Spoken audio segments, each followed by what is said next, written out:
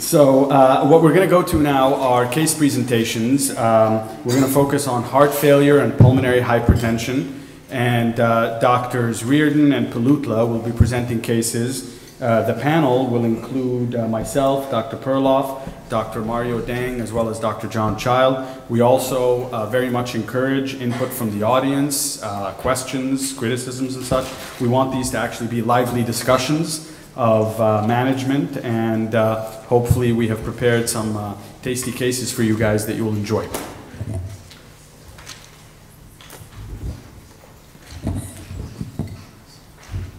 Alrighty, so we put together a nice presentation of several different types of cases, and we hope that it will really stimulate some discussion. I see that Dr. Mayman has left the room.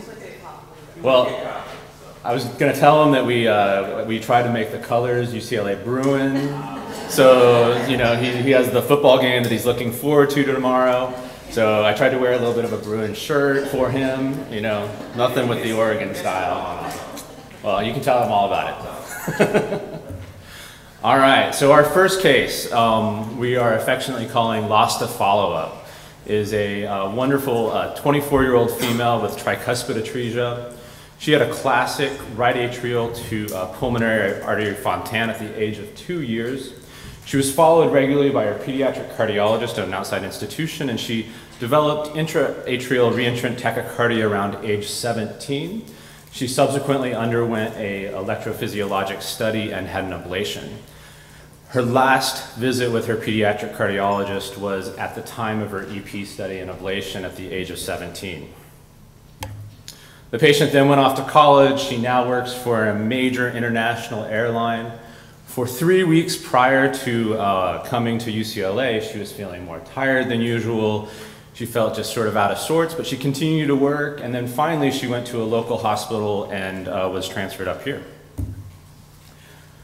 So she subsequently had an EKG, which demonstrated that she was in atrial flutter with variable block. It was usually 3-to-1 block, and occasionally she would go into 2-to-1 block. The patient was hemodynamically stable. She was talking. She had good perfusion. Her heart rates were in the 130s to 140s. Her blood pressure was 120 over 84 millimeters of mercury. Her saturation was 88%.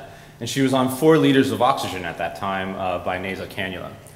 We did some labs, and her BNP was 397 picograms per ml, and her creatinine was normal around 1. Just wanted to invite any thoughts or comments at this point.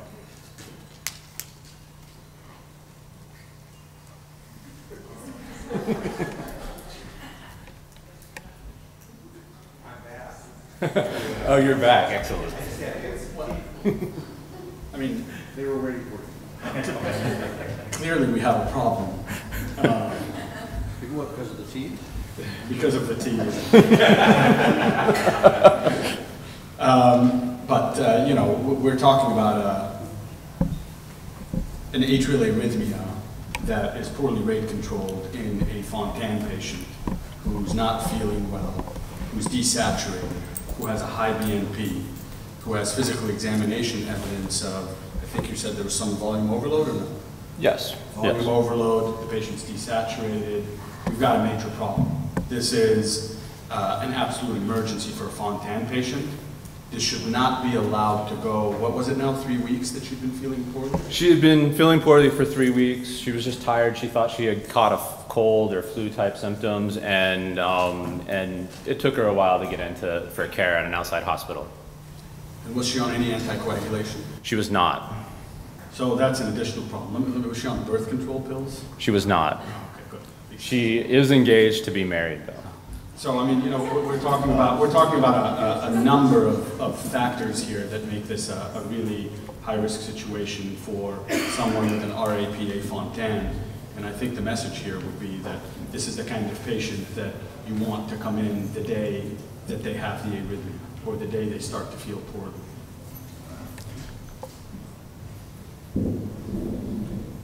You're going to show us more, I presume? Absolutely, absolutely. Because obviously what Jamil's alluding to is we see their ventricular function, whatever ventricle they have left, And you said this is classic tricuspid atresia, right? So the left vent. From the records that we had at this point, and if it's classic tricuspid atresia, fortunately the LV lasts a little longer than the RV, but you can find their EFs or whatever you want to measure, systolic function can drop by over half within a very short period of time. So they go into ventricular failure. That can augment atrial ventricular valve regurgitation, which can raise their pulmonary venous pressures, which can impede the Fontan circulation. And if they have a capacious right atrium, there's a good chance she's going to, like Jamil says, she's going to develop a clot, and therefore she risks death or a major pulmonary embolism. Other than that, it's fine. All right, so we'll move on to some imaging here. All right, so here we see the typical findings in a patient who has tricuspid atresia, a single ventricle here, and you can see that the ventricular function is pretty markedly depressed, and then in the lower images here we can see that there's AV valvular regurgitation. You know, I will say one thing about this. If you look at the left upper panel, the parasternal long axis, ventricular function looks terrible there. Yeah. EF is 20%. But if you look at the apical four-chamber view, it looks a lot better. And the thing about that is it's foreshortened, A, but B, we're dealing with somebody who has an atrial arrhythmia, a rhythm that is changing. The beat-to-beat variation, in my opinion, during an atrial arrhythmia is such that it's really tough to tell with absolute certainty what the EF is. Mm-hmm. But from the three images that were given here, if I took two of them, I'd say the EF is terrible, and one of them would look like the EF is okay. So the EF is, in my opinion, not very good. Plus, you've got, and actually, you know, I will say Dr. Perloff whispered in my ear a second ago, before you showed this, he said, does she have mitral regurgitation? Let me just add to that. The other thing is, although regional wall motion and systolic function assessment in these single ventricle type situations is not as easy or as absolute, what you'll notice if you look at the parasternal view, the septum, although remember this is not the usual type of septum because the situation is barely contracting, and that's held up at the base to mid apical view. And then the other thing is, even though it looks like there's decent lateral wall motion on the four-chamber view, by and large, the few times we've been able to look at things like stress and strain analysis, the longitudinal contraction is actually impaired. So that's the problem with EF. And the other part about this echocardiogram is, you know, typically with tricuspid atresia and an RAPA Fontan, you'd expect a gigantic right atrium. You wouldn't really expect a gigantic left atrium. That is a very, very large left atrium, which tells me that you can even see the left atrial appendage beautifully there in that right upper panel. And so, which tells me that that left atrium has been exposed to elevated pressures and elevated filling pressures for some time. And I doubt that this is all just 3 weeks old, given the size of that left atrium. And then not to mention what appears to be severe mitral regurgitation here. All right, so we'll continue to move on. So she came in the evening. She was seen by our EP colleagues at the same time. We decided that the patient would then be taken for a EP study, TEE, and planned for cardioversion the next morning. At the time of induction of anesthesia, the TEE probe was inserted shortly after that time, and the patient became bradycardic and developed PEA arrest.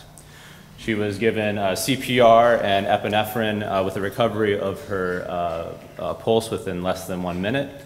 However, she remained a little bit hypotensive with heart rates in the 140, and she was placed on a little bit of dopamine and epinephrine.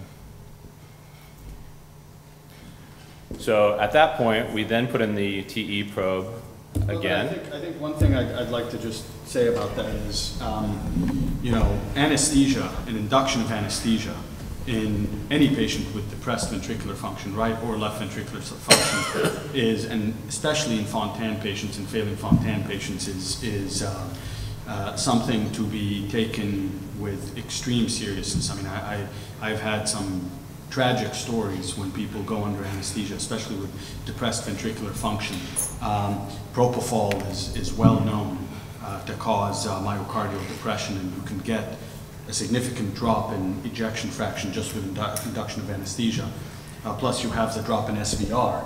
A difficult situation.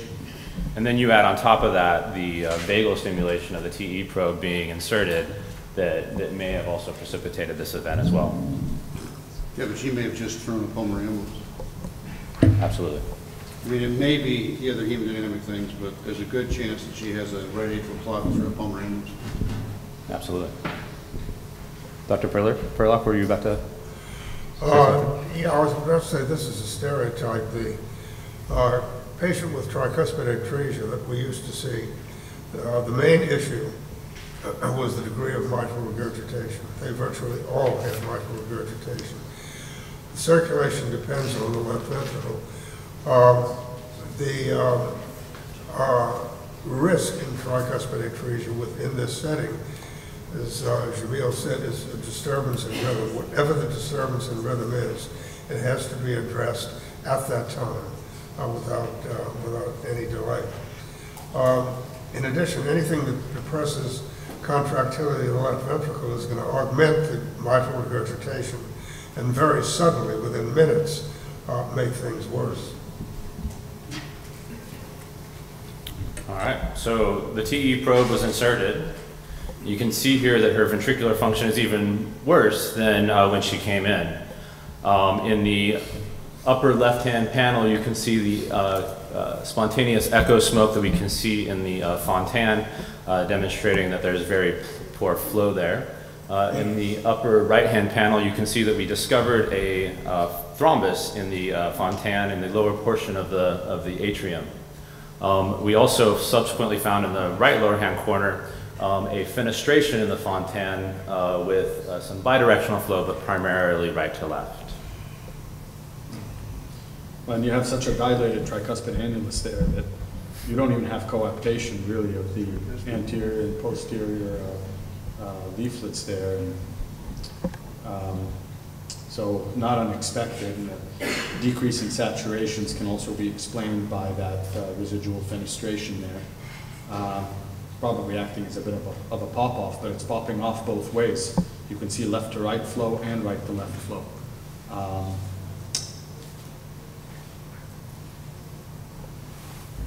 Absolutely. Anything else? As we mentioned, in this atrial arrhythmia, the patient continued to have very poor ventricular function. We measured her CVP shortly after the CPR and after the TE was being performed, and it was 33 millimeters of mercury. We were obviously very concerned about putting further catheters up into the fontan given the discovery of the thrombus. And the questions that we were asking at this time in the cath lab was, would her cardiac function continue to tolerate this abnormal rhythm? And now we're in a very tough spot of do we cardiovert in the presence of a thrombus and a fenestration in the fontan with bidirectional shunting. So it was a rock and a hard place if you'd like to expound. Yeah, I mean, I remember this case well. I was actually doing a cohort case in a different lab, and then the code got called, so ran in and joined these folks for this. And Dr. Moore from EP was there as well. And you know, in the end, frankly, I think that if somebody's hemodynamically unstable because of an unstable rhythm that they're not tolerating, that you know, we have to take care of the rhythm. And you know, if an embolism occurs, it occurs. My thought was to go ahead and try to get her out of this rhythm, and understand that because she just was, you know, hemodynamically very, very unstable at this What was her point. level of consciousness at this time? She was under general anesthesia still. Oh, so she's already under anesthesia. Right, right. Yeah, you don't have time to anticoagulate her, so you're just going to have, if you're going to save her, you got to get her out of that rhythm, period. Absolutely. So we actually, the team continued to work on the patient, and then we actually had a discussion with the family to keep them abreast of what had happened. We also informed them of the discovery of the thrombus in the fontan. We certainly did not have a sense of when the thrombus had formed, whether it had been in the preceding years or just in the 3 weeks prior to her presentation. We then proceeded with cardioversion, and the patient's sinus rhythm was restored, although she was bradycardic in the 50s, even on a little bit of inotropic support. And then TEE demonstrated that the thrombus had not embolized to the best of our knowledge, and it had not changed in size from the previous images. Her CVP remained about 33. We got a head CT to make sure that there wasn't any other embolic phenomenon that we weren't catching, which was normal. She was subsequently diuresed significantly with IV Lasix and ultimately was discharged home. We actually have seen her in clinic very recently. She continues on afterload therapy, heart failure therapy, and amiodarone for the control of her arrhythmias. When you said you did a heart CT, did you look for pulmonary embolism when you did that? No, this was a head CT. Head CT. No, I thought from here I couldn't see it. I said heart CT. Oh, my. Oh, head, okay. Yeah. And so you didn't look for pulmonary embolism, just said we're going to anticoagulate her anyway, so it doesn't matter. Yeah. Right, it wouldn't have changed our management profoundly, so we did not. And if I recall correctly, Lee, could correct me if I'm wrong, but with rhythm control and rate control and on good medications, her EF did improve. The degree of mitral regurgitation decreased significantly. The CVP came down nicely. So a lot of this improved, but I think we continue to be hesitant about sending her for a Fontan conversion, given the fact that she still has depressed ventricular function. And this is a kind of person, frankly, that is heading ultimately, in my opinion, towards heart transplant evaluation. And biopsying her liver, I think, is going to be a key component of the decision-making here as far as just a heart versus a heart-liver. Dr. Dang can maybe talk about that a bit. Yeah, this is actually exactly what I was what I was thinking about, like to contribute from the ignorance of an adult heart failure cardiologist.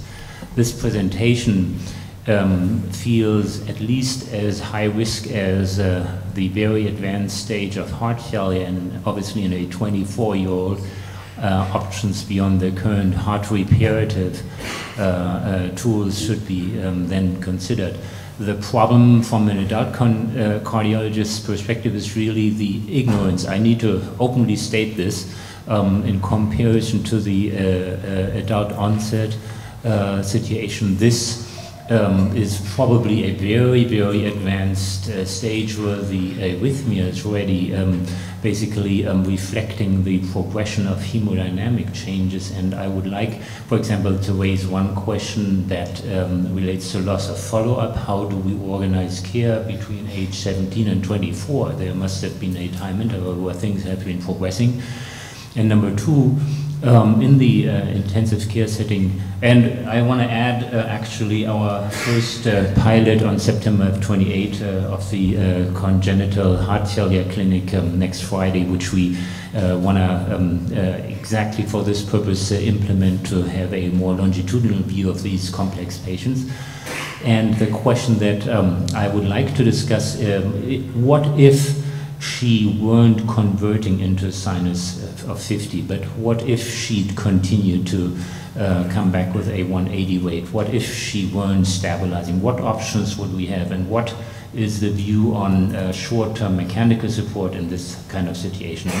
The answer is, I don't know, because when, for example, at the International Society for Lung Transplantation in Prague this April, this discussion went on, there was a variety of opinions from yes is already established, a ventricular assist concept, to nothing is established.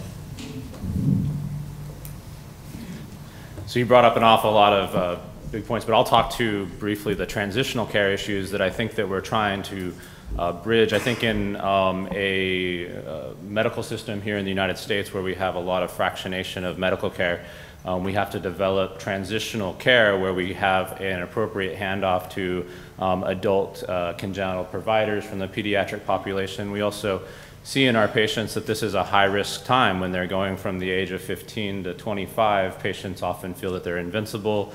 They don't want to acknowledge some of their medical issues, and a lot of times their medical issues have been managed solely by their parents, and they haven't been given the independence tools over their medical care to be able to bridge that gap for themselves.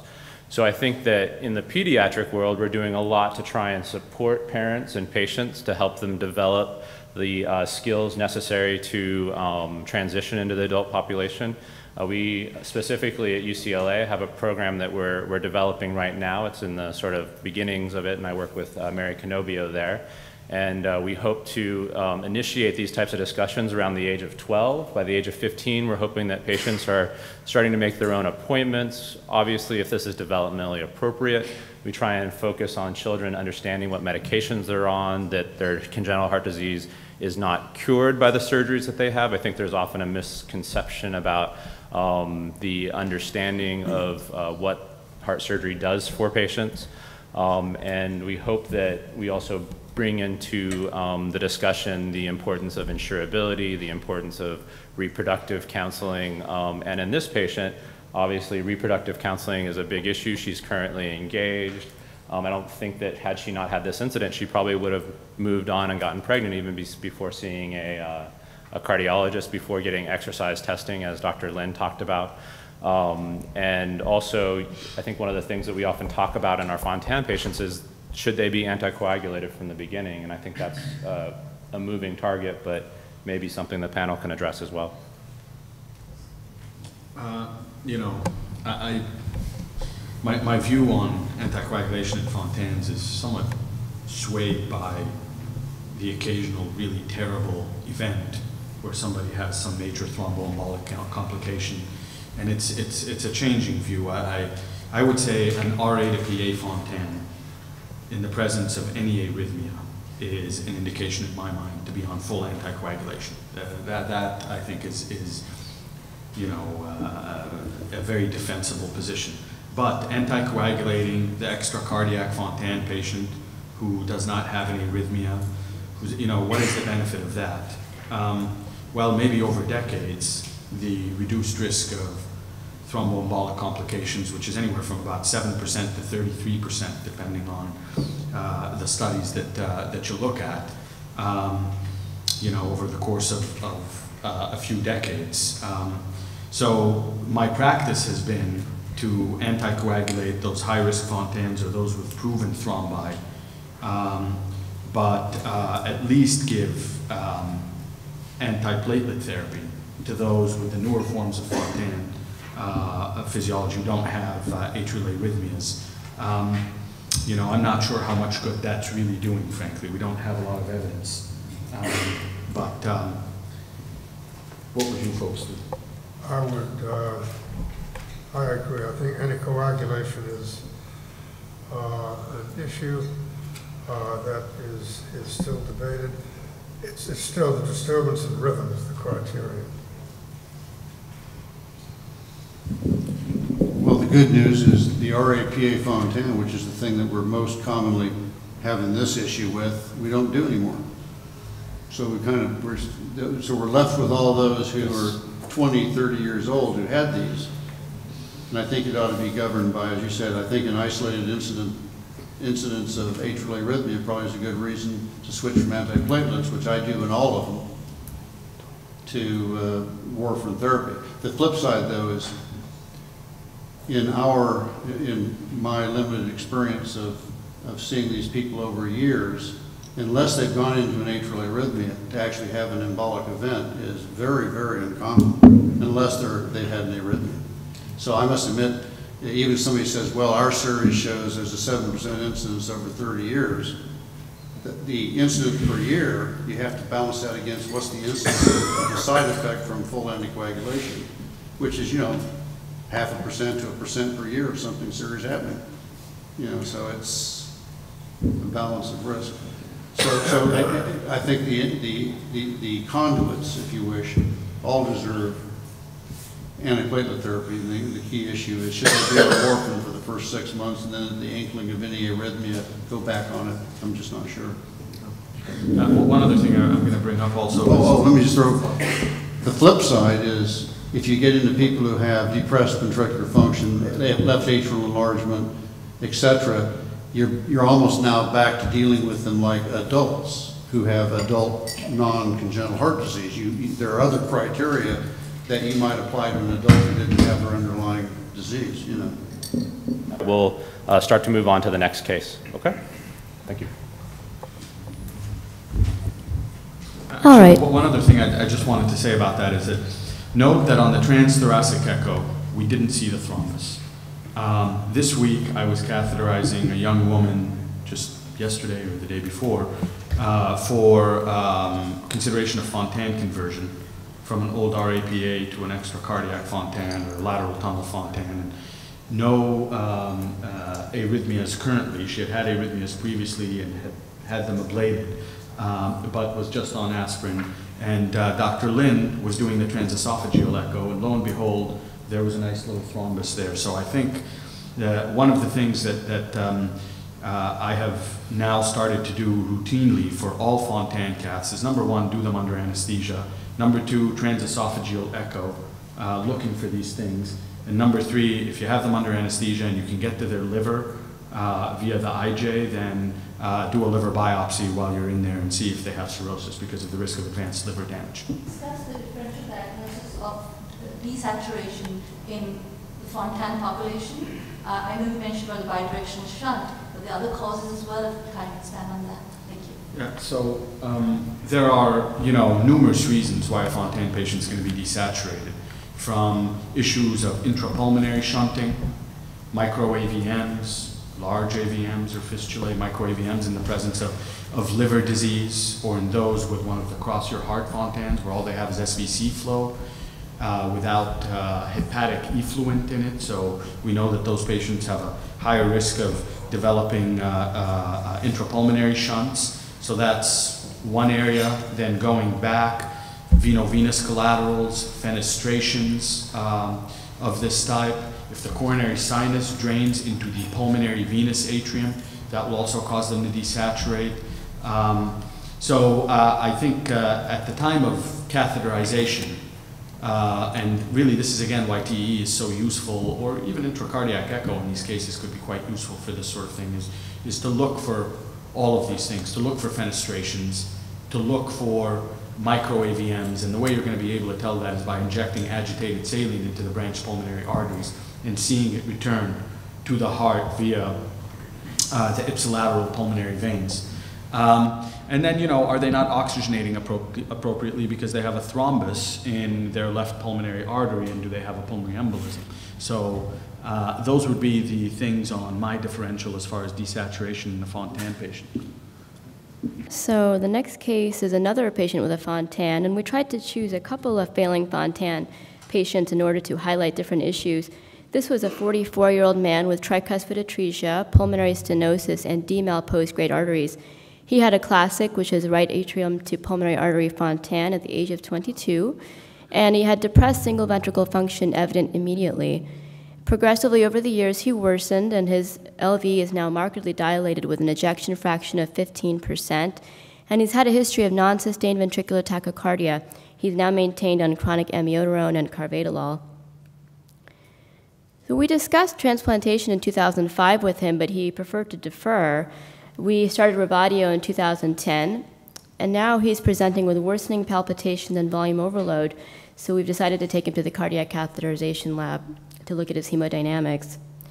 So I'd like to ask the panel, at this point, what kinds of conversations should we be having with a patient like this, and with regards to his potential need for future transplantation, and what kinds of therapies he might expect would be recommended in the meantime? Yeah, it's great that in 2005 the question of heart transplantation has been discussed with the gentleman.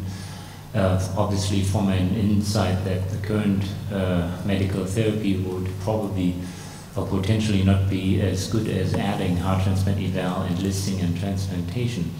So what, first of all, I find important is that the patient, obviously, who is the boss over his destiny and makes the ultimate decision, at that time must have felt some reason to defer.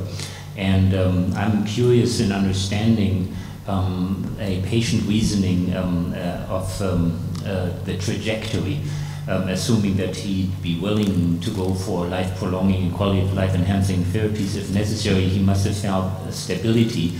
And obviously, then 7 years later, things probably have changed, but would be very interested in that aspect, because I think the ongoing evolving encounter between team and patient and family to outline the different options in a longitudinal pattern. That's also what I wanted to emphasize in the previous case, where I feel there was a missed window of opportunity of a longitudinal counseling. This is, I think, where we really have to take responsibility and proactively outline the different options much earlier, just as theoretical options, but present them alongside, so patients can make up their minds and see in a changing trajectory also a potentially time point where now to say yes to an evaluation.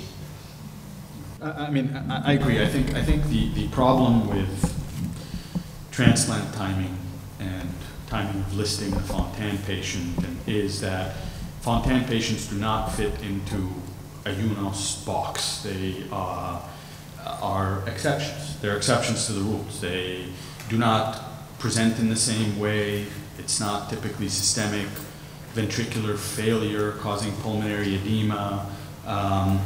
You know, it's insidious damage over many, many years. I mean, this is an example of somebody with a dilated ventricle, but there are those who have you know, systemic ventricles that work quite well, but still have very high Fontan pressures and failing Fontans. So it's a little bit difficult, and the data out there doesn't really guide us very much, because we know transplant outcomes in Fontan patients are not good. But are they not good because of the intrinsic nature of the Fontan? Or are they not good because we're waiting way too long until people's livers have failed and their kidneys are not doing well, and they're on the precipice of multi-organ failure because of a chronic low output state? So the timing is, I think, something very, very difficult for us to figure out, and we're really not guided by much data, and that's the unfortunate part of it.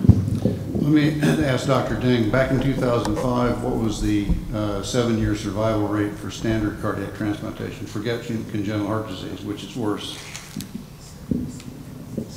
So we had in the International Society for Heart and Lung Transplantation a median survival that across the, like at that time, 80,000 heart transplants in the world of 10 years. It's right now in the 11-year range, and individual centers such as ours, it's in the 13-year range, but that's roughly where one would look at. And now I might add, even at that time, and I'll allude in my talk to this tomorrow as well, except for the first year, in specific the first 3 month period post-transplant in Fontan patients, their long-term 5-year and 10-year survival is not in any way different. In other words, the risk early on reverses, because since these patients are usually young, they have less of a long-term risk. In other words, at 10-year post-transplantation, all the statistics of the International Society, complex congenital is not a risk factor. But I guess if you don't have congenital heart disease, in 2005, what we knew of the 5-year or 10-year survival in general, not congenital heart disease, what was the percent of survival for 5 years, let's say? 5 years, 65 to 70%, and 10 years in the range of 55. So if we split the difference for 7 years, he had a 35+% chance of not being alive now. So he's defied those statistics. And as Jamil says, we don't have enough of these who look like this, who we know what to, because I've seen some exceptional longevities in people who have Fontans of this type, with or without ventricular dysfunction, including one guy who first had his Fontan when he was in his 40s, and he died of non-cardiac reasons 10 years later. And I don't know which guy you're presenting here, but I know we have isolated instances of people who are medically savvy, who say they can walk and do what they want to do, et cetera, despite an LV that measures 7 or 8 centimeters in diastole, and you have to look carefully to see when it's contracting. You know, and the EF looks like it's 15% if you're being generous, and yet they seem to be fine. And so the real problem that Jamil raises is we've had a few instances where as things begin to change, we've transplanted them, and some of them have died during the transplant period, and that's why Jamil shifted over to more refined analysis of the liver and so on. Anyway, I'm just not certain that we have data for this guy. But as you saw way back then, the center was discussing this with him. And I can think of one specific individual who was very medically savvy, and we discussed all the options. I don't know if it's him. And he medically made a conscious decision that he was not going to have a transplant based on what he knew about transplant. You know, it wasn't that nobody guided him. He decided. Yes, I think that's an important point. This was someone who was medically savvy, who felt really well, was able to work at his job, was very functional. So that's part of what guided his decision. But we did inform him of all of the sort of risks and benefits. This is his echocardiogram, and you can see that he has a massively dilated left ventricle with reduced systolic function. And the short axis view shows it really nicely. You can see that there are portions that are nearly akinetic. And here's a nice picture, I think, of tricuspid atresia. You can see the plate-like tricuspid valve without an orifice. And so we took him to the cardiac catheterization lab, and you can see here that he has a classic, which is an RA to PA Fontan. His Fontan pressure is 17, which is elevated. It's not the worst we've seen. But when we see this in someone with a failing Fontan, as we've kind of alluded to, it's important to look at the liver, which we did. His liver biopsy showed no cirrhosis, so that was a reassuring finding. You can also see that his single ventricle end diastolic pressure is mildly elevated at 15. He had a wedge of 13, which is not bad. But one thing that we noticed was his systemic saturation was 81%, and we touched upon this. Why would someone with a Fontan have a systemic saturation so low? And in his case, he had a prominent venous collateral, which I'll show a picture of in a moment, which was contributing to his cyanosis. And so we occluded that, and you can see that his saturation rose from 81 to 86%. But you know, I'm the one to blame for occluding this, but you know, note that the mean Fontan pressure goes from 14 to 17. Yeah. So what we gain in saturation, we lose in liver potentially.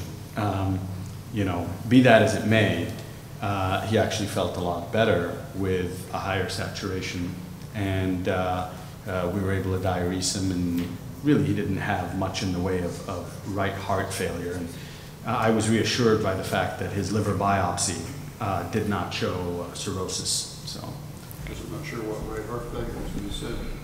That's right. Well, ascites, PLE. Systemic venous. You can. This is just a picture. You can see here that he has. If you were going up into the innominate vein, and he has a large collateral returning to the heart, which is contributing to his cyanosis. And the reason for that is it's basically a pop-off, which is why when we occluded, his Fontan pressure went up. And this is just a nice picture we've injected into the right atrium and Fontan. And you can see that the right atrium, the appendage here has been connected to the pulmonary artery. It's very dilated, and the pulmonary, you know, the Fontan connection here is dilated as well. And so we occluded that venous collateral, and he felt a lot better. He did well for many months. This cath was last year, and then a few months ago, he presented back to clinic after doing well for 1 year, and he kind of had this syncopal episode that he noted. He had the sudden onset of dizziness, no palpitations, and just suddenly lost consciousness. We performed a 24-hour Holter, which showed frequent PVCs and 2 runs of non-sustained ventricular tachycardia. So I'd like to actually just interject here. We're called a lot by patients with various complaints who have very complex anatomy and very complex disease. But there are some major red flags, and I think one of the red flags is syncope. If somebody has syncope, you know, I think that the place they belong is the emergency room until their rhythm issue is figured out and they have the appropriate protection. And I think getting a Holter monitor, that's fine, but frankly, it's best that that be done in an inpatient setting. And you know, we're talking about all of these, you know, gray zones and, you know, where Fontan patients lie and what you should do and when. And I think the end stage is if somebody is having syncopal episodes, you have to assume that it's an unstable rhythm, just like that young woman had or like this man had. And admit them into the hospital, and the workup should take place in the hospital, is my opinion on that. Jamil, so you opened the door there. Here you're finding non-sustained VTAC. What is the appropriate protection? Good question. Good question. A new heart. Cut out the offending arrhythmia. Well, I mean, the problem here is I mean, so you cannot put, you can't put a transvenous ICD in this patient. So you would have to put in an epicardial system. Traditionally, the epicardial systems are going to require a thoracotomy or a sternotomy and pretty extensive surgery, which this man may not survive. You know, we put him under anesthesia, and he may have exactly what that other young woman had, just crash. His ventricular function is terrible. So it's a, plus then you're putting in a thoracotomy in somebody who's really heading, I think, towards transplant. So, but there are, you know, newer, less invasive options that don't require a thoracotomy that could potentially be considered in this setting. But in all truth, I think this is a good example of somebody that is heading towards needing a new heart. And maybe the arrhythmia is the index event where you say, you know what, now it's time to move forward with a transplant evaluation. So I think we kind of touched upon this. The other thing is, would we feel comfortable recommending just a heart transplant and in the face of the normal liver biopsy? So, but I think that's where doing the liver biopsy as a standard procedure when cathing Fontan patients is important. And again, this is just a personal opinion, is that, you know, thank God we had established this already in this patient, that he did not have cirrhosis, because we would have then been trying to figure this out and delaying his listing and such until the time when we got the samples back. And so in a way, it's I think only a heart is needed. And, you know, the argument can also be made, well, how do we know that you know, congestive hepatopathy responds very well to heart replacement, right? If it's, or heart transplant. So, you know, to expose people to liver transplantation just because some of the tissue shows cirrhosis, but you still have pretty good synthetic function of the liver, is also, you know, I mean, we've done that. We've done a heart liver transplant on somebody who had good synthetic function, but the liver biopsy showed cirrhosis. I'm just not sure it's actually the right thing to do. You know, but it makes sense, and it makes everybody more comfortable, and it makes the hepatologists more comfortable as well. But could these people, even with cirrhosis, do just fine if you just do a heart transplant? Dr. Lax is not here today. I actually feel strongly that they would. So, you know, but again, it's a matter of opinion. We just don't have enough data, longitudinal data, to tell us.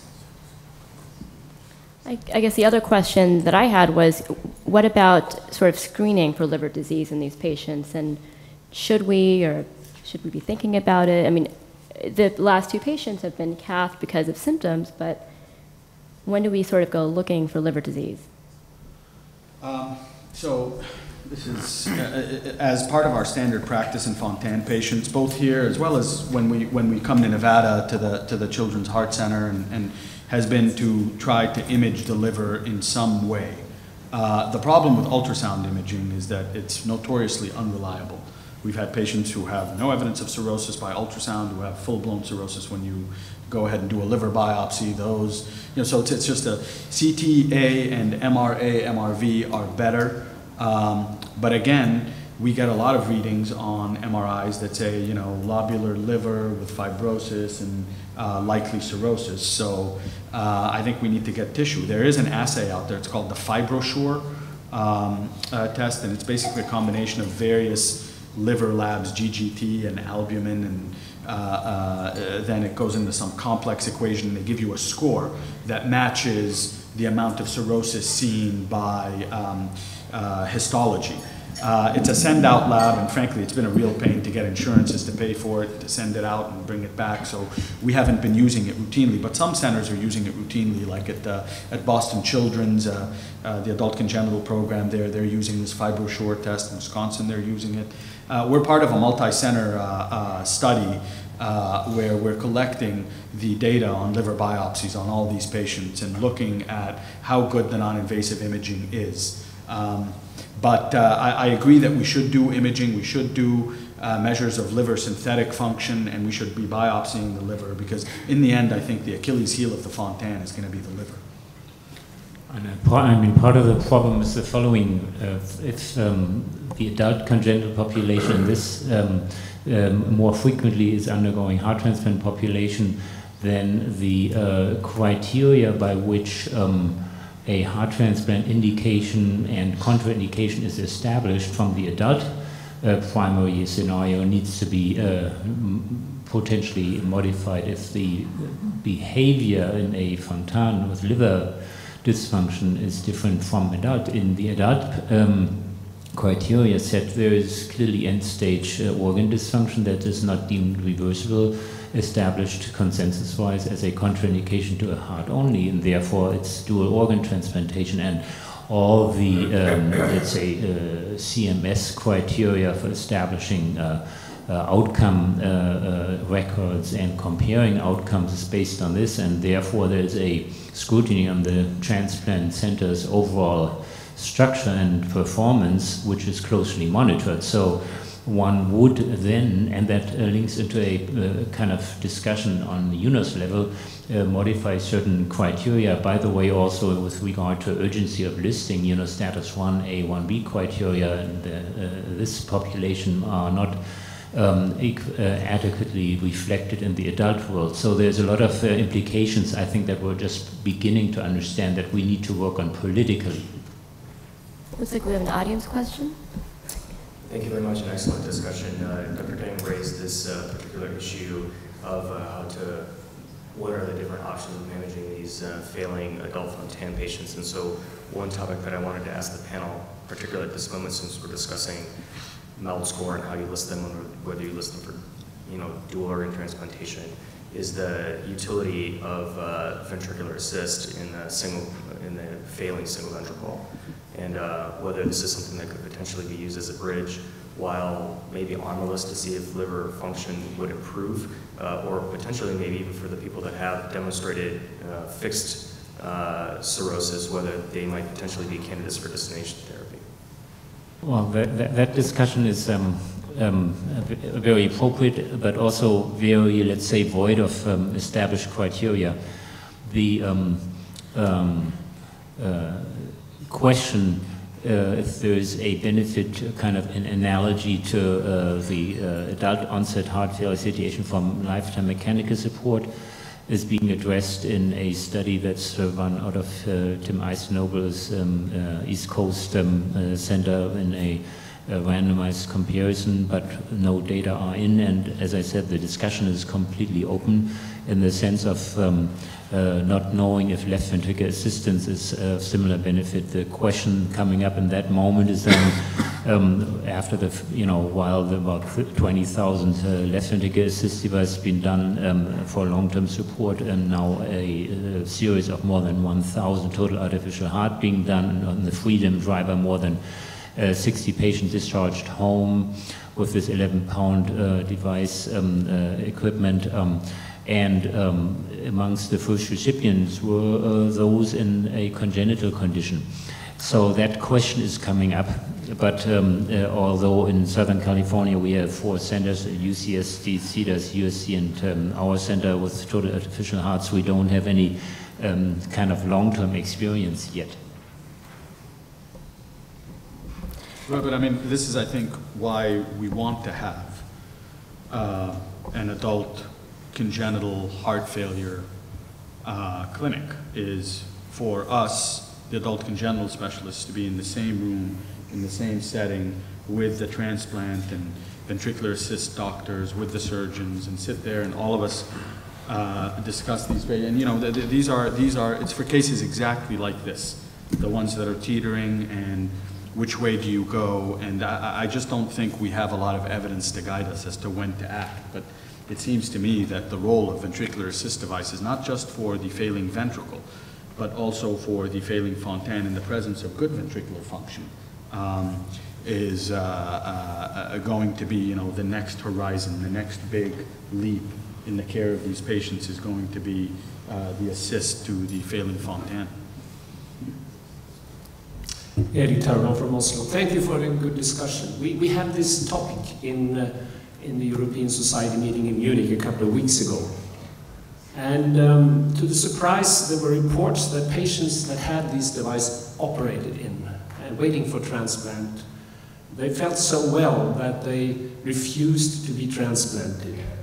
They went on with these mechanical devices with a much improved quality of life and physical performance.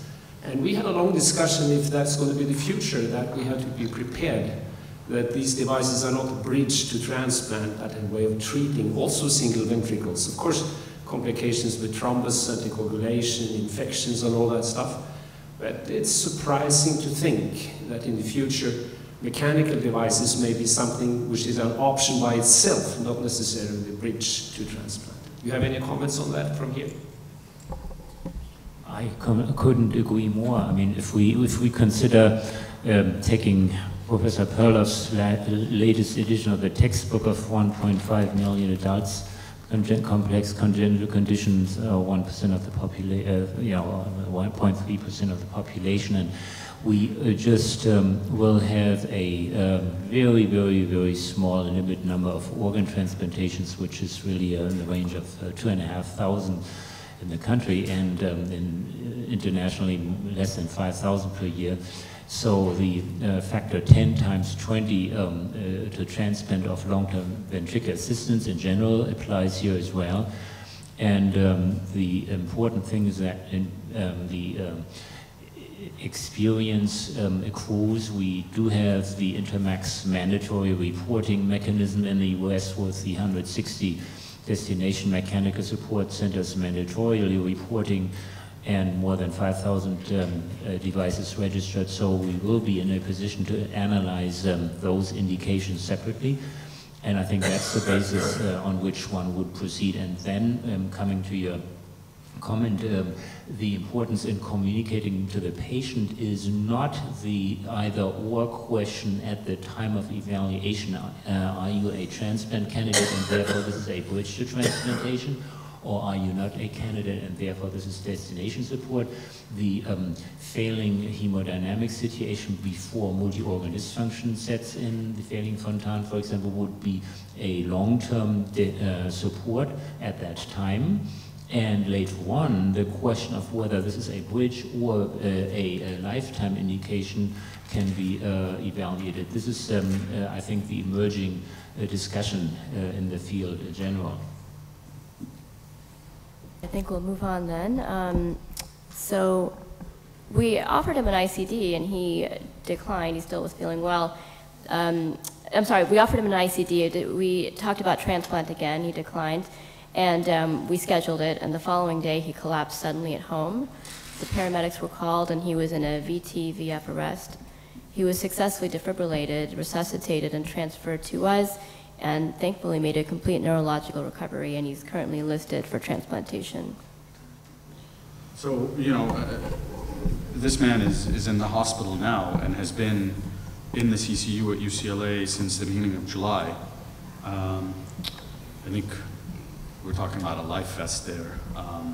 But the decision when he was brought over from the outside hospital where he'd been taken by ambulance was whether he needed some sort of protection right there and then because of future events, and he just collapsed. We had VT and VF, but we made the decision to, at that point, list him for transplant, not open up his chest, not put in a defibrillator, but just watch him in the CCU, and he has essentially been 1 AE status, and hopefully we'll be getting a heart one of these days, and we'll have a good outcome. But you know, it's in this particular case, you know, the question is whether we waited too long and whether we were swayed by the man's medical know-how and his sense of well-being when, you know, when he really had life-threatening complications here. You know, would yearly Holters every 6 months, regular stress testing to pick up arrhythmias, those sorts of things, would those be useful for us to sort of unveil some of these problems before they present like this with sudden death?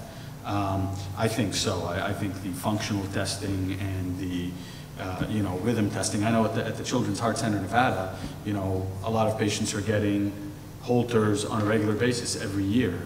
You know, we don't do that as a standard thing, but I think in these subsets of patients that makes a lot of sense.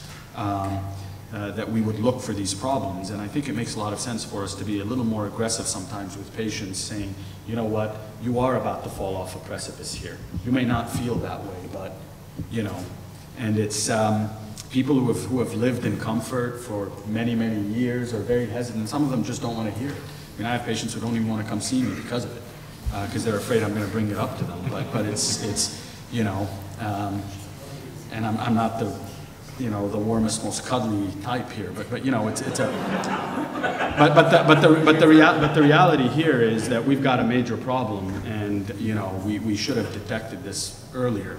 And I think I was fooled by the catheterization numbers and how well he was feeling. You know, this should have been a discussion after the catheterization, in my mind. I think we'll move on to the next case.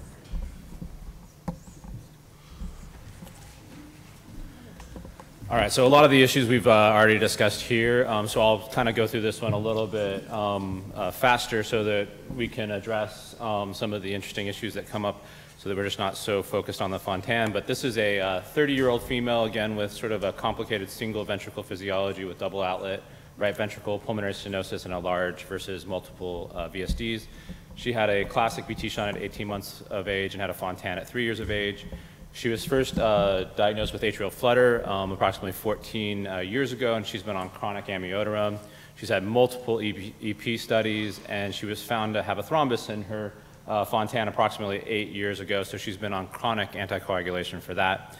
She subsequently had an epicardial pacemaker, which I think is a point that we just made with the last case, is that these patients can't get traditional transvenous pacemakers, and had multiple hospitalizations for volume overload. Here's a quick peek at her echo, showing that the VSDs and just this very poor function in this highly trabeculated ventricle.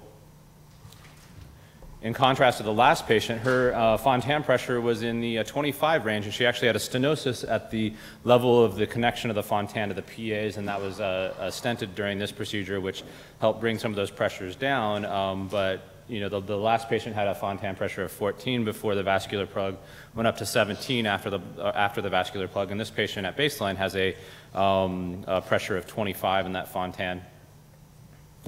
So obviously we want to discuss whether or not we would consider a Fontan revision in this patient, transplantation. Given that we've already discussed a lot of these issues, I'll continue kind of going along. She also had a workup for liver disease. And you know, we had discussions about transplant. She was felt not to be a Fontan revision candidate given her poor ventricular function and her high pressure in the Fontan. And the liver biopsy unfortunately noted cirrhosis. On the CT scan, her liver was profoundly enlarged and had a nodularity pattern that's consistent with a lot of hepatic congestion from cardiac reasons. And the patient subsequently underwent heart and liver transplant. She had a very difficult postoperative course, but was ultimately discharged home and continues to recover. So I just wanted to bring up this case since we've learned a lot from this as the first cardiac and liver transplant at the same time that we've already sort of discussed as well, and just wanted to kind of like put that out there, and then we'll move on to the cases that are not Fontans. Well, I think one thing about this case, and one thing we should cover is who's a candidate and who's not a candidate for Fontan conversion surgery, from an old RAPA Fontan to now typically an extracardiac Fontan with arrhythmia surgery. This woman would have actually, if you look at her systolic function, I followed her for years, her systolic function is actually not that bad. Her major problem was diastolic dysfunction with a stiff ventricle and high filling pressures in that ventricle. Despite the stent, and I think I put the stent in a couple of years ago, right? With me. Yeah, Lee was scrubbed in with me, that's right. You know, even after that, we recathed her, and we put her on more diuretics, and her Fontan pressures remained high, 18, 19, 20, plus the cirrhosis. In our series of 28 patients that we published a couple of years ago on Fontan conversions, for the two people that died, there was a 7% mortality or right around there, were both patients with cirrhosis. So in my mind, a contraindication of Fontan conversion is the presence of cirrhosis. There are accepted criteria: high filling pressures, a CVP greater than 16, and LVEDP greater than 12, an LVEF that is lower than 45%, and RVEF lower than 40%, moderate to severe AV valve regurgitation that can't be repaired at the time of Fontan conversion. So she sort of meets a couple of different criteria for not converting her, including the cirrhosis, the high CVP, and the elevated EDP. So I think the right decision was to actually transplant her. The question is, did we really need to do the liver transplant as well as the heart transplant? And the answer is, well, we're not sure, but she's out of the hospital and, you know, or left the hospital and was actually feeling pretty good eventually. But she went through a good 6 to 8 months of hell to get there. Just in addition to that, this patient also demonstrated how important it is to take into consideration in the evaluation and decision-making process a patient's perspective who has from birth on a medical history, who is very closely linked to mom and dad, and rightfully wants to be involved in all the decision-making, while mom and dad also rightfully watch like tigresses over the medical team, usually knowing much more about the detailed history than any white coat, and to appropriately budget time in the daily rounding structure to take this into consideration, as opposed to taking this more reductionist approach that white coat knows best because it's evidence-based, forgetting the relational and translational aspect of the encounter.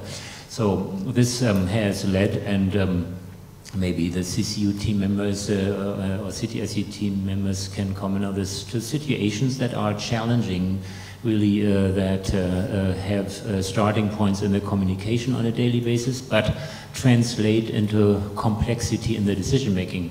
And Dr. Bimali, who was here, I don't know if she's here right now, would also be able to comment on that. So this is a situation where an entire team needs to continuously be tuned up to patients' preferences, and keep that in mind. You know, example being, yes, you can have your dog, you know, 2 months after transplantation on the patio, but you must not lick your dog because you're immunosuppressed.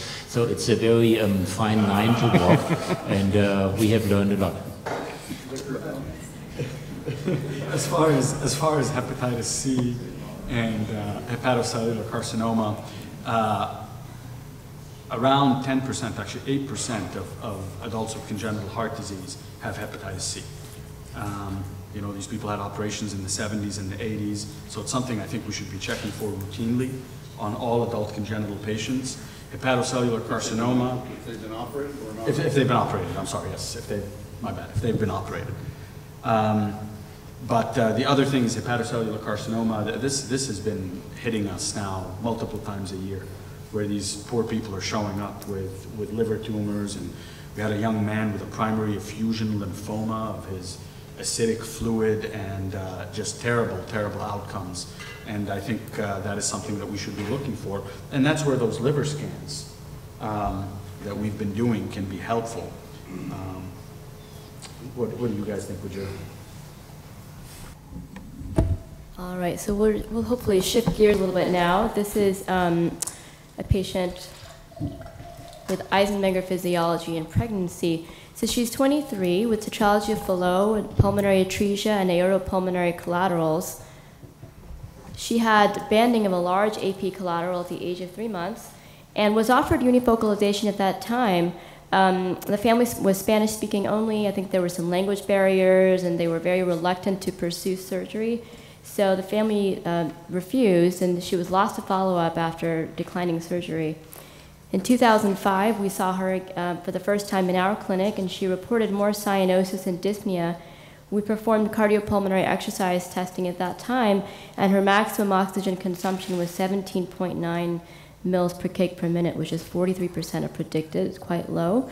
We asked to see her back in a couple of months. She was lost to follow-up again, and now she presents 22 weeks pregnant. So she says that she did not know how severe her condition was, and no one had ever spoken to her about pregnancy. She can walk 1 block, which is about her baseline, and she's limited by dyspnea. She's had no prenatal care because, per the patient, no one was willing to see her because she was high risk. She would like to continue the pregnancy and is not on any medications. So we're in quite a bind here. Her exam is significant for a saturation of 78% on room air. She has a lot of the physical exam findings of cyanotic heart disease.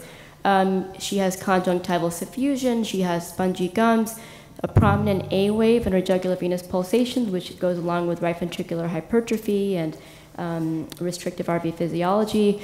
She has clear lungs with a loud continuous murmur heard bilaterally, which goes along with her collaterals. Her cardiac exam shows an RV lift. She has a loud and single S2, and then a loud continuous murmur on the right. She had severe clubbing and trace edema. So one thing I'm sorry, I would just interject. I think it's tough to say that this patient has Eisenmenger's syndrome, right? Because she has a continuous murmur, so you know that at least some segments of the pulmonary circulation are low resistance, low pressure. Problem here that we have with a lot of these patients with unrepaired pulmonary atresia with multiple aortopulmonary collaterals is that some segments of the lung are very hypertensive where there is unobstructed pulmonary blood flow. Others where they've either naturally banded themselves or they've been banded surgically may be low pressure. So you get this sort of heterogeneous pattern within the lungs of certain areas that are under high pressure, high resistance, certain areas that are protected.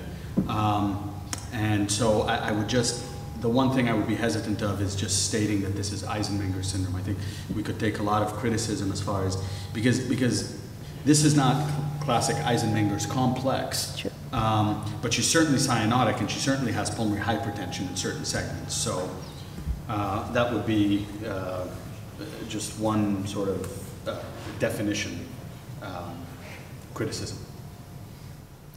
Good point. So she has signs of cyanosis as well as on her labs. She had a hemoglobin of 23 milligrams per deciliter, a hematocrit of 57, and a platelet count of 109. And this is her echocardiogram. You can see that she has quite good left ventricular systolic function. There's a non-restrictive ventricular septal defect with bidirectional shunting. And her right ventricle is hypertrophied, but it has pretty good systolic function, and that's reassuring. So I'd like to turn to the panel. This is a woman now at 22 weeks pregnancy. She's had no prenatal care. And what is her sort of estimated maternal and fetal risk should she continue this pregnancy?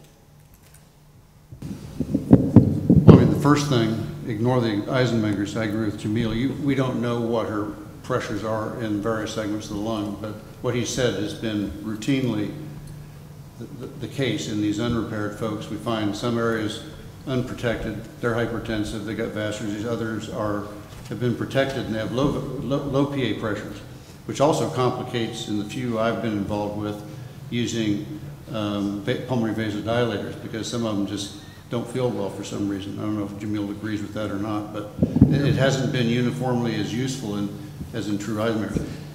The first thing, though, and the other, a lot of people glom onto functional class when they judge whether or not pregnancy is advisable. Remember, NYHA has little to do with this disease. You didn't say anything about it, but I'm just saying, a lot of people try and classify these guys as the New York Heart Association. That's really designed more for sort of the patient with angina and heart failure than it is for somebody who's cyanotic like this, who has totally abnormal ventilatory mechanics and distribution of cyanotic blood.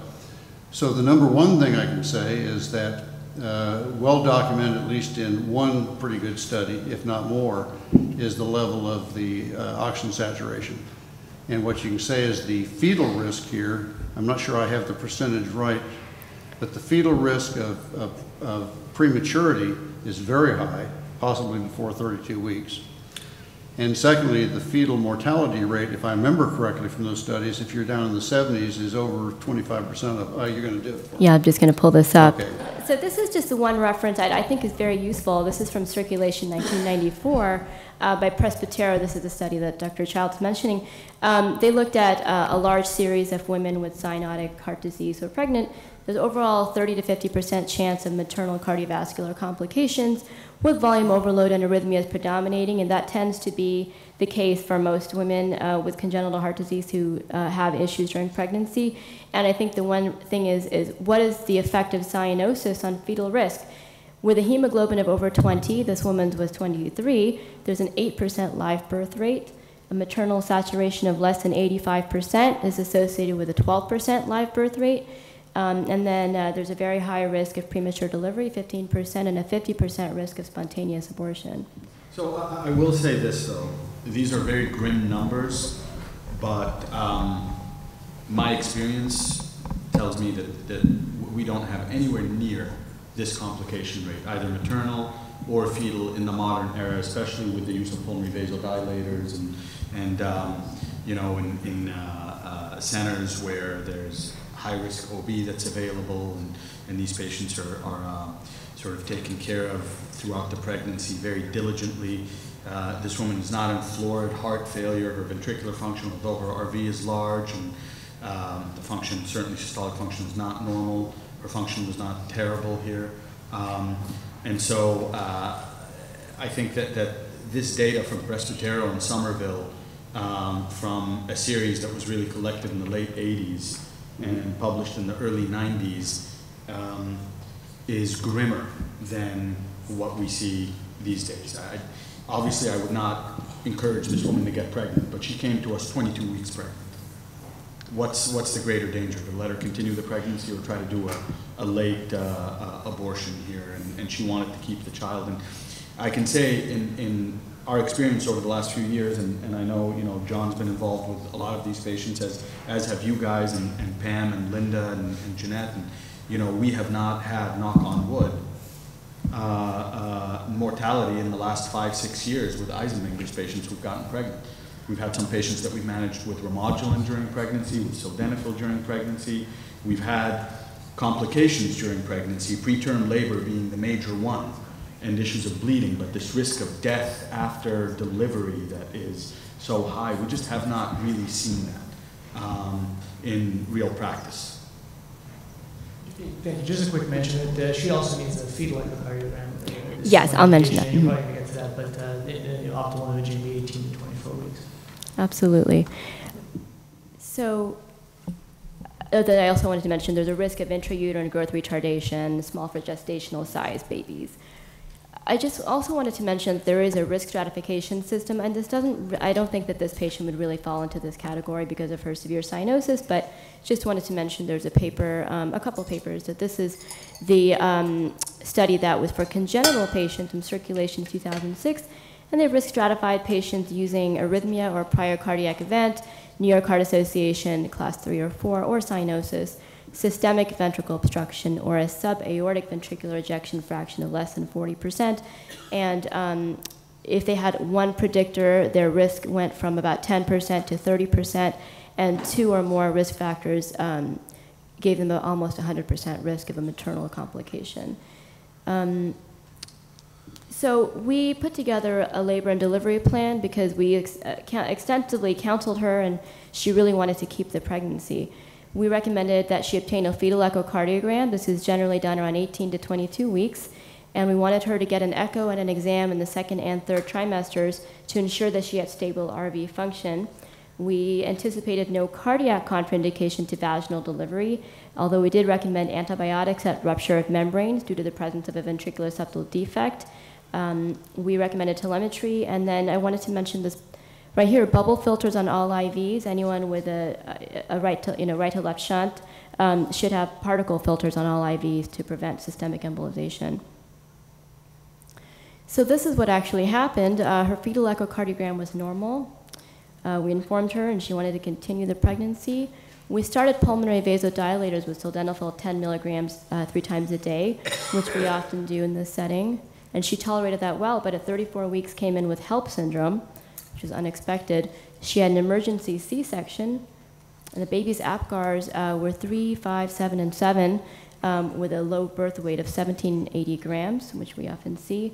But actually, she flew through delivery and did just fine in the postpartum period. The baby eventually went home, and we did give her adequate contraception with an Implanon device. This is a progesterone-only device, which is safe in these patients.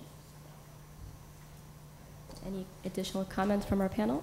I just mentioned that the baby's APGARs were actually slightly lower, more because the maternal general anesthesia.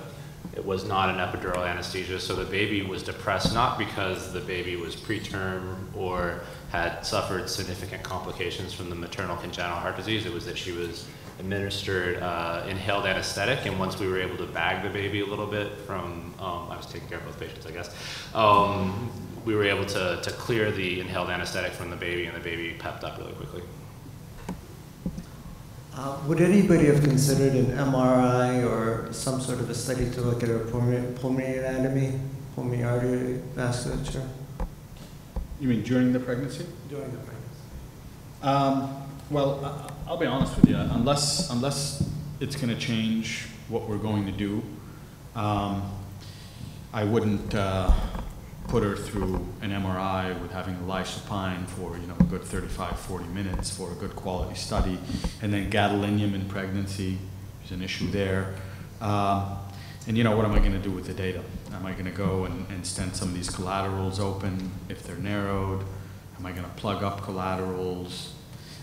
In all truth, MRI is fantastic, but I just don't know how it would have changed anything that I would have done in this patient, for this pregnancy. I think echo, BNP, seeing her on a regular basis, making sure we keep her volume under control, making sure that, her functionally she's not deteriorating. That was where we sort of put most of our effort, as opposed to further imaging of her pulmonary arterial circulation. That's certainly something that we can do going forward if she would be interested in any kind of reparative procedure. You're right. But I think during the pregnancy, I saw her when she first came at 22 weeks, and in follow-up again, I didn't think it was going to change what we did. Would anybody have considered a cardiac catheterization? I know that's very aggressive, but would anybody consider a cardiac catheterization to check her PA pressures, to stratify her based on pulmonary hypertension versus just cyanosis, severe pulmonary hypertension? Well, so recall what she has is pulmonary atresia with a large VSD and an RV that's pumping against systemic pressures. So in my mind, the key to pulmonary hypertension is really in the subpulmonic ventricle that is pumping to that circulation. And in this particular case, you have an LV and an RV that are pumping into a systemic circulation with multiple AP collaterals supplying the pulmonary arterial bed. So it's, again, to me, it's a long climb. To sort of quote John Child, who uses this all the time, it would be a long climb for a short slide, and without a huge amount of benefit as far as changing the therapies. I love sildenafil, not because it's Viagra and I need it. I said I love sildenafil, and then I thought about that for a second. Could you clarify that? I was talking about pediatric versus adult congenital heart disease, and I said children are just sexier. And people said, "Whoa." I meant for the press. But the reason I really like sildenafil in these patients is that, number one, we have samples and we can give them 10 milligrams right there in clinic. Right there. Just, here you go, take this and stand around for the next 40 minutes, hang around clinic, and let's just see how you tolerate the pulmonary vasodilator. And we've been doing a lot more of that with these cases where it's not clear. Some Fontan patient, and in this particular case, a cardiac cath wouldn't have changed me attempting to give her a pulmonary vasodilator. She actually benefited from that. She felt better on the sildenafil. So I would not have cathed her. Anybody have cathed her? Joe? No. We'll move on then. Actually, I think if it's okay with you guys, we are now at 11:50. Well, why don't we'll do one more case. We'll do one more case and then we'll break it.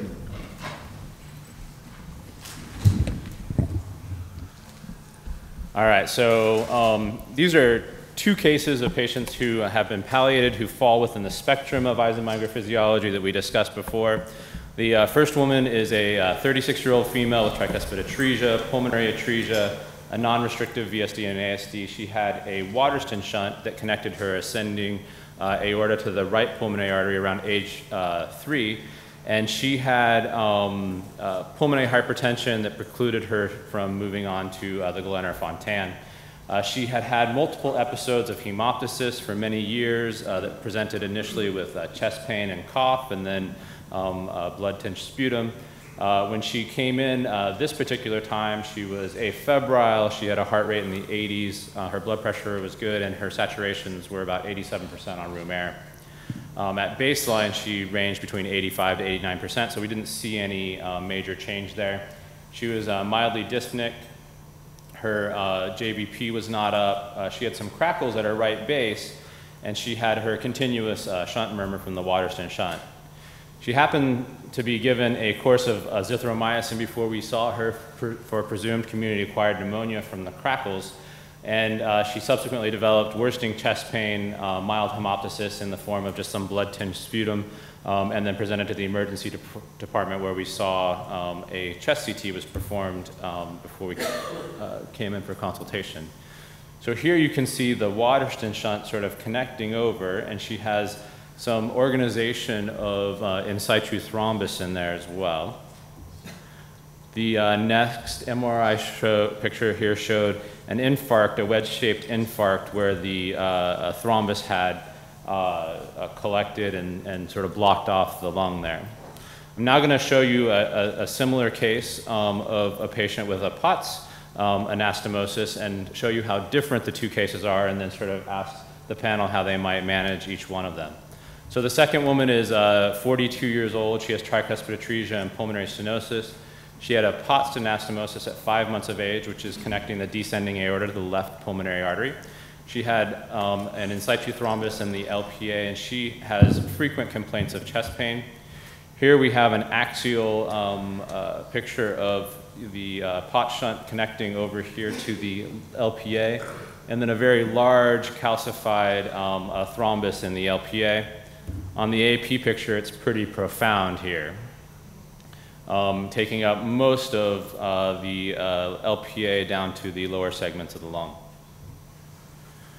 So the question for the panel is, and maybe Dr. Perloff can also expound on, what happens in Eisenmenger sort of type physiology, why these patients develop in situ thrombus, their sort of clotting issues, and then what the best treatment for these two patients are. I think one of the struggles we find in patients who have these clotting issues is whether or not they would benefit from anticoagulation to protect the remaining lung, or if they should just be left alone so that they can continue with what they have.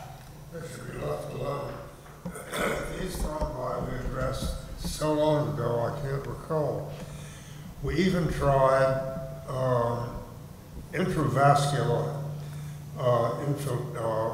infusions of anticoagulants. Nothing touches them.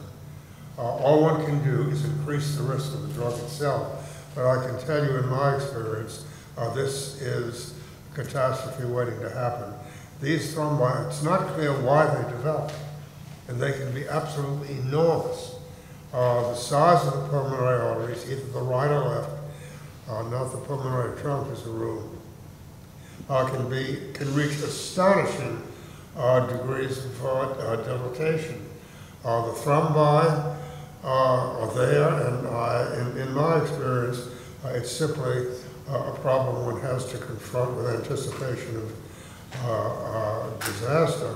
But there is nothing that I'm unaware of. I remember the first time, John Chow perhaps recalls as well, the patient in which we infused heparin into the site. Nothing that we did had any effect at all. So we had one, we tried thrombolysis, and all it did was give an arterial to arterial embolus. Yeah. It went from proximal to distal. So, just moved it downstream. But it didn't get rid of the main thrombus. But I think there are situations where, you have in situ thrombi versus migration of thrombus from, for example, in that Waterston patient, right, where you had Yeah, it's an acute embolus. event. But it's an arterial embolus. Yeah, no, right. But an acute event versus a chronic thrombus. And I'm talking about during an acute event. We Yeah. tried intra-arterial thrombolysis. Yeah. And we simply caused more of that sort of arterial embolus. Yeah, I don't think we ended up giving her thrombolysis, but I think she ended up on anticoagulation because we felt that it was an acute event, that, and she's tolerated it since. But the other one with that, in situ thrombus and the way that it's a real issue because it may be one thing if you have somebody who's never had hemopsis. Yeah. Okay, that's fine, maybe. But if you have somebody who has a recurrent history of hemopsis, you may now cause them to have more massive hemopsis, which sometimes it doesn't have to be hemopsis, it can just be intrapulmonary hemorrhage, which can be their death. They can asphyxiate from it. And in fact, if somebody pressed me and said, well, okay, they've had, so they had one hemopsis and it wasn't much, and I didn't see a lot of pulmonary hemorrhage. If I were going to choose, I probably would not choose aspirin based on studies Dr. Perloff did years ago. About 85% of these folks have problems with their large von Willebrand multimers plus platelet defects and so on. So if I was going to choose something, I'd probably choose Coumadin, not an antiplatelet agent. Yeah. So. And I think the issue with the new antithrombins like Pradaxa and Xarelto is that you can't reverse it. So if a patient like this opens up and starts bleeding, then you're really stuck. You don't want to do that. FFP, vitamin K isn't going to touch it. So I would choose warfarin for case A, but probably nothing for case B. Yeah, actually, I'd like to ask if just because I'm looking at this LPA thrombus here, and then I'm looking at Dr. Rothman, and I'm thinking about his pigs, and he has a fantastic model for shunt-mediated pulmonary hypertension by essentially creating a POTS shunt, restricted POTS shunt in a swine model, and from the angios that I've seen that you've shown me, my God, they look just like this. What are you doing for the animals? Do you anticoagulate them? Have you studied that at all? Yeah, we're doing warfarin now. We used to do aspirin before, and we had more clots, and now we have less clots, now we're doing it. So I think it's a combination of essentially getting a feel of dysfunction from the hypertension, from the increased flow, and also we get this post-stenotic dilatation just like this. We create this LPA shunt from the aorta just like this, and you get this post-stenotic dilatation. I think you have stasis and flow, and also in the field of dysfunction. And this is the place where we see the thrombi. We've used Coumadin, and we've seen a lot less thrombus in the animals as opposed to aspirin. And have you noted much in the way of bleeding, hemoptysis, issues with, we wouldn't want to translate from... Now, that isn't a chronic, this animal hasn't been around for 20 and 30 years. Right. We don't see, you don't see people get these pot shunts, then the next year they got hemopsis. Yeah. This is something that 20 years later, now they start having problems with massive hemopsis. So you'd have to have a model that does it. But the other thing is, what you'll see clearly is there's calcium throughout the wall of this thing, and the ones that Dr. Fishbein's done, they often have an atherosclerotic looking change. So they've got to have vascular dysfunction, and as you said, then you get swirl, because we've seen some people with enormous aneurysmal things, and the thrombus is layered. It doesn't project out in most of them like this thing does. It's just layered, and it's filling in the vascular aneurysm, if you will. Down the road, some of these people have gotten these aneurysms so big that they'll compress them, usually on the right, they'll compress a main stem bronchus, and that'll be another big issue. Anyway, so yeah, it's very interesting. Thank you. So since we're winding down with time, I'll just tell you the results for these two patients. The first patient that we discussed, she was actually an inpatient when we started some Coumadin. She actually had some improvement with her oxygenation and also just her general feeling of well-being. She hasn't had any bleeding episodes since that time. The second patient here, when she had her episode of acute chest pain, the only interval change on her CT was this small portion of infarct in the pulmonary area right here. And so again, we didn't feel that her clot burden was already so high that we weren't going to get any benefit out of anticoagulation for her. So That's we do have we have a lot of patients like that, actually. we do have a case that I think Dr. Palutla may be presenting tomorrow, where we did have the growth of a main pulmonary artery aneurysm from about 5 centimeters to 11 centimeters or something like that over a 6-year period, and we felt that there was such a risk, actually, of it was a woman with detransposition. We felt that there was such a risk of this aneurysm rupturing that we ended up actually offering her a hybrid surgical procedure. She had very complex anatomy, PSPR, but a subpulmonic LV. But she didn't have pulmonary hypertension, right? She had a PVR of 20 Wood units. Oh, I'm thinking of the right person. And a very large PA aneurysm. And is that the one who also compressed the left main? No, that's a different one. This Okay, one I'm had no thinking left of the main wrong person. compression. But what this one had, we were able to actually open up the aneurysm. Dr. Lax fixed the aneurysm, and we ended up replacing the valve in a hybrid fashion using a Melody valve that was implanted upside down, essentially, in the native RVOT, or in this case it was the LVOT because it was a subpulmonic LV. So I think there are cases where we will do those sorts of things, but you know, it's...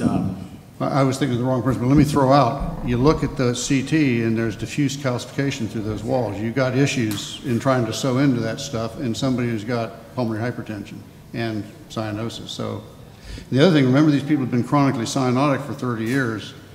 You must have seen these when you go in on adults. They have diffuse vascular congestion, dilatation, often more bleeding, difficult to control.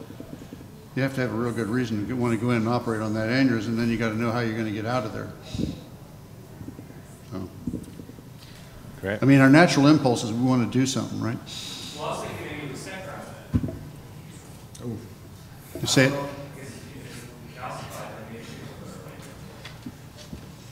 Well, I'd counsel against it, but I've been wrong before.